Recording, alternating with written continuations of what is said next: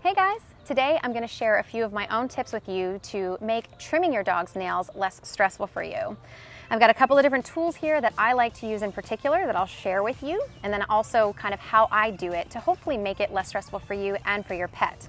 And one of the reasons that I hear pet owners say that they don't like to trim their own dog's nails is because they're afraid they're going to hurt them. Understandably so. There is a vascular portion under their nail called the quick that if you cut into, can make it sore for your pet and also can bleed quite a bit.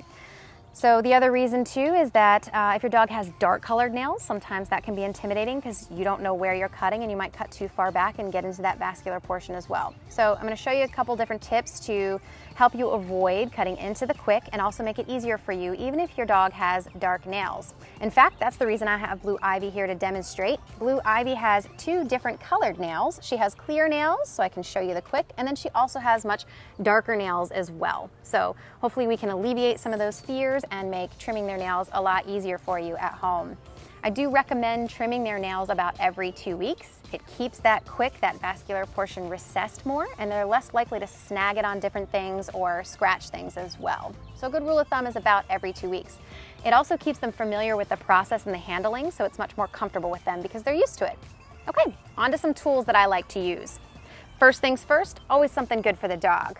I got a few of Blue's favorite crunchy treats here to keep it a positive activity for her, just like any other activity that I want her cooperation with. Now, if your dog is already fearful of nail trims for whatever reason, it helps to have a partner. So one person is actually feeding the dog good, happy, high-value rewards to make a positive association, and the other person is trimming the nails. Okay, other tools that I have here. These are some different types of nail trimmers that you can use, different sizes obviously. These are small nail trimmers for small dogs or for cats. You don't want to use nail trimmers like this on a dog of Blue Ivy's size. You can see her nails are pretty thick. If I were to use these on her, I would put a lot of pressure on her nail to try to cut them, and that might make it very uncomfortable for her. So make sure you've got the right size nail trimmers to begin with. So we'll put those aside. These are more her size. These are heavy-duty nail trimmers, and I've got two different types, one with a guard right here and one without a guard right here. I've been trimming nails for well over 20 years, so I like to use the ones without a guard on them just so I can whip through the nails pretty quickly and just get the job done.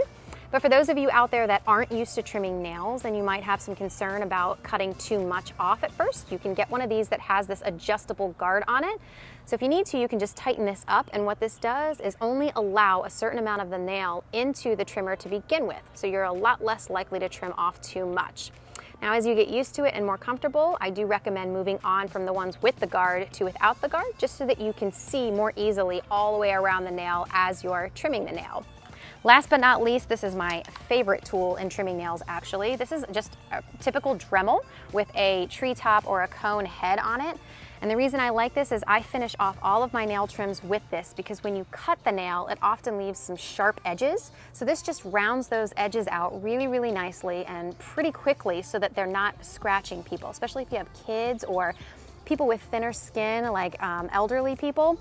You don't want them to cut into that. So once you cut it and it has those sharp edges, you can round this out. It also keeps them from snagging their nails on clothing or upholstery or anything else to where they can rip and tear and hurt their paws. So I love using the Dremel. I'm gonna show you how I do that right after we clip them.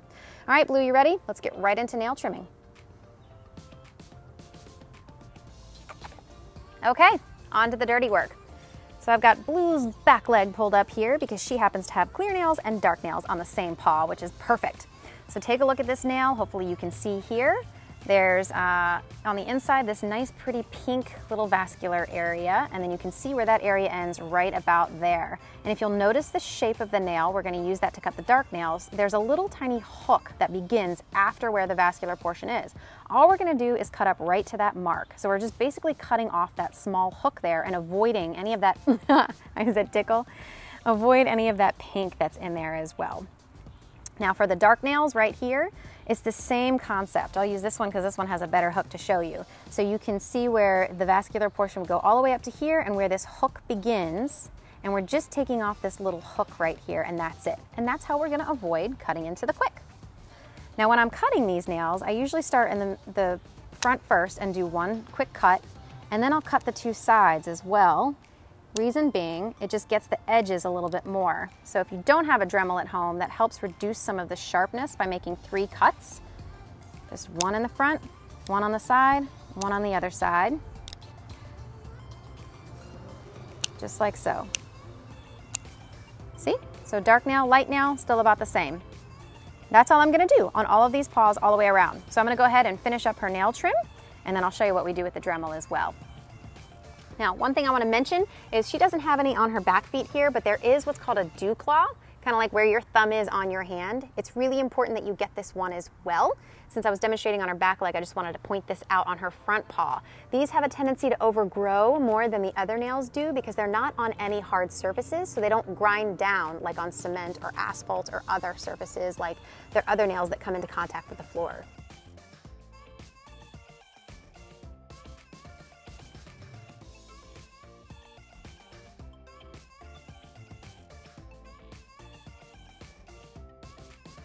All right, so that's that. And honestly, if you're nervous about trimming their nails or it's the first couple of times you're doing it, just be conservative. Just take a little bit off and you can try again a week or two later. On to the next tool, which is the Dremel. I'm gonna show you how I do this. I'm literally just rounding out the edges.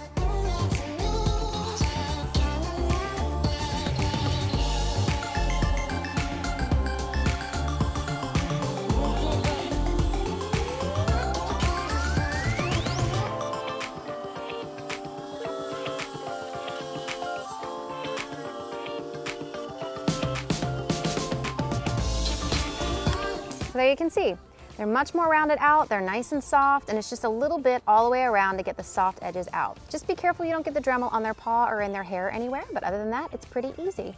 Now I'm gonna go ahead and finish up Dremeling all the rest of Blue Ivy's nails pretty quick here. If you like this kind of video, please let me know by hitting that like button and hit the subscribe and the bell notification as well to receive more content just like it. Just a reminder too, any of the tools that I've used throughout this video, I'll go ahead and put a link in the description below so that you can grab some of them if that will be helpful to you in ordering some of your supplies. Thanks so much for watching.